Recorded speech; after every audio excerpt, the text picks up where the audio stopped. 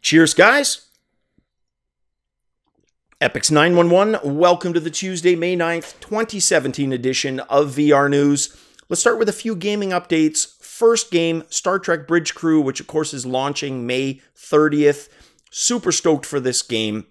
What I love about it is the dynamic of both co-op, you can play with a buddy, where you each play a couple of the roles, there's 4 in total, or go full-on multiplayer, have one person for each of the 4 roles. You got to basically work together much the same way as if you play any MMOs out there, any of you. The boss battles in a massively multiplayer online game usually require multiple classes working together, using their own skills, sometimes in pairs, in triplets, or as an entire 5, 10, 20, 50 person group, which is huge. It's like they've distilled that essence of MMOs and built the game around that. I just love the idea of working together in that way. So Upload VR's had a weekly article on this, and each week they look at one of the 4 roles. So first one was April 25th. That looked at navigation. May 2nd looked at helm. This week's engineer, and next week's, the last installment, is going to look at the captain position. A few more weeks and it will be out. All right, next news, Bethesda. 5 things that Upload VR feels they need to do to make Fallout 4 work in VR.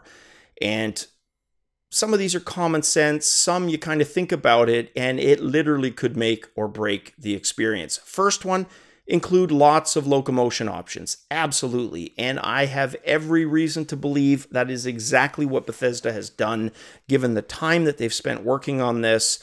I'm pretty confident we're at least going to get 2, one quasi-teleportation based, another one smooth motion based. Next one, let us use the Pip-Boy without pausing. So that kind of sounds obvious in the sense that, look, it's not a multiplayer game, so sure, if you pause the world, is that really a big deal?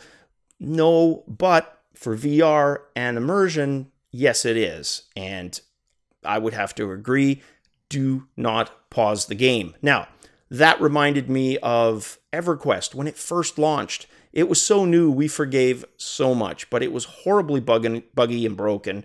And I remember distinctly caster classes when you meditated, my shaman, for a spell.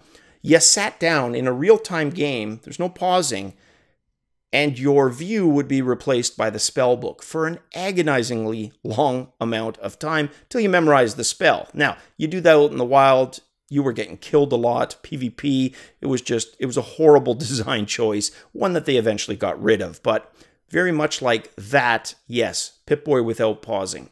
Cut down on load times, i.e. do not be the PlayStation 3, which was freaking horrible. I picked Skyrim up, bargain basement, love the game, prefer it on PC with mods, but thought I would try it on the PC3, and man, those load times, brutal, absolutely brutal. You could almost literally make breakfast, and it's still loading when you're done. It was that bad.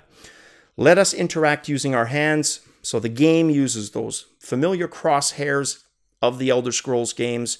No, actually allow us to interact with the environment. Pick up objects, turn door handles, manipulate things. In short, use our hands. That would just do wonders for the immersion. And then the last one, probably in my opinion the most important for longevity, give us all of the DLC and mod support. DLC to me, no-brainer, include it. Mod support, I totally understand. Existing mods are going to probably not work and break things, but most likely just not work, period. I'm not asking, and neither is the article, because I agree with them 100% on this, to have existing mods support, just the ability to create mods. The community's going to take care of the rest and create mods for VR. I have no doubt. So absolutely, hopefully they include that ability.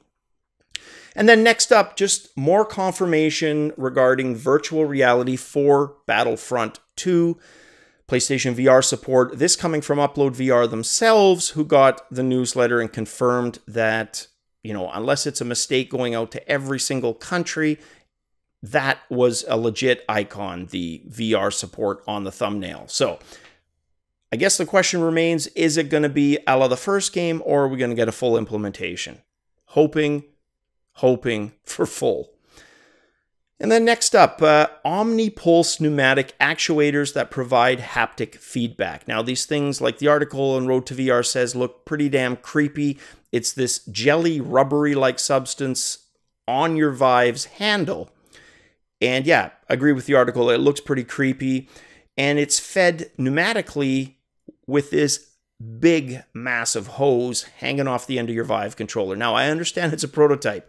I just don't see how they're going to pull pneumatics off with the compressed air requirements. Is it going to be canisters? You almost have to have a hose, and I just don't think that's practical. And if there's any engineers out there that have more experience than me, i.e. more than null, yeah, let me know. How would you pull that off without the hose? Would it be canisters? What would you do? So they're teaming up either way with NVIDIA, and the demo that they were testing this on was the NVIDIA Funhouse demo. So each of the little events in the Funhouse game worked with that controller. And they said the haptic response itself was good, but again, my question. Next story, Sony increasing PlayStation VR production due to demand. So they finally spoken up about that. They've been pretty silent the last couple of months since indicating the 1 million units sold. So it's nice to see them address that. Just informally doing my own poll. I check out stores around. Most of them sit empty. Best Buy, for whatever reason, seems to have 1 or 2 available most of the time. So definitely looks like there's supply chain issues. But somehow it seems to be working for Best Buy, unless the 2 that I keep seeing there have never sold, which I find hard to believe, but it's a possibility. So that's good. They're going to be pumping those up production-wise. So if there's any of you sitting on the fence or wanting to get into PlayStation VR but haven't been able to find it, this is promising that a store near you should have them shortly. And next up, the trial that just doesn't want to go away, the old Zenimax and Oculus trial. Now, last we touched this, thankfully, was almost 2 months ago. Oculus filing motion for a retrial. Well, Zenimax now hitting back at them for the court to reject the motion. Now, they reasoned that the damages were less than the original amount that they had sought from Oculus, which was about $2 billion, close to the original $2.3 that Facebook paid to acquire. So in their statement, they say this: their motion demanding a new trial is nothing more than a disappointed litigant's imagined catalog of unfounded grievances.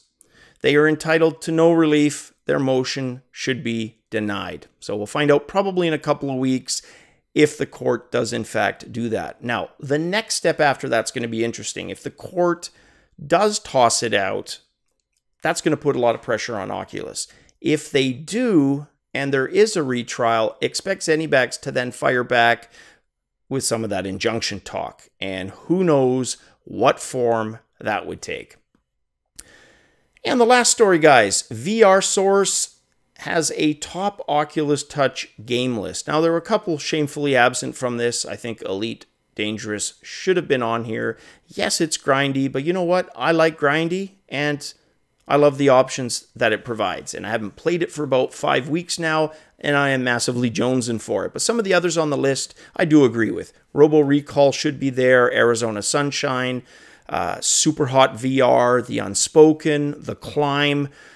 There's a couple, Fruit Ninja, VR Sports Challenge, Minecraft, Kingspray Graffiti, some done better elsewhere, some just didn't do it for me personally. But either way, check that list out, guys. It's on vrsource.com. I've got the link in the description below. All right, guys, off to do more packing. You can probably see I'm not enthusiastic. I'm just tired as hell. My old body horribly broken, my mind horribly exhausted. I just want this move to be over, and then I will be back to a more pleasant incarnation of Epix 911.